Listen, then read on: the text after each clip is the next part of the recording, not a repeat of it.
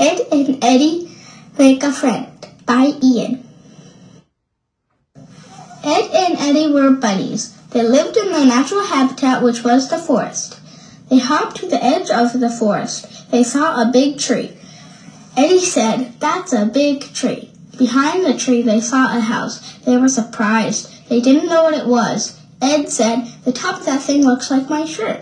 So they hopped closer to the house.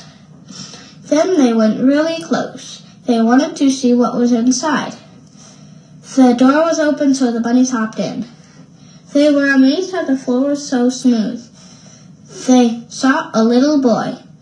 The bunnies said, "Wow," because they had never seen a boy before.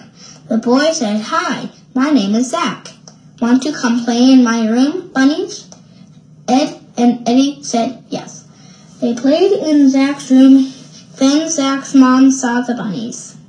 She shouted, "Those bunnies have to go out." And so Zach took the bunnies outside. The bunnies led Zach into their habitat. Zach said, "Are those blueberry bushes?" The bunnies nodded. They all ate lots of blueberries until the sunset appeared. It was a fantastic day. The end.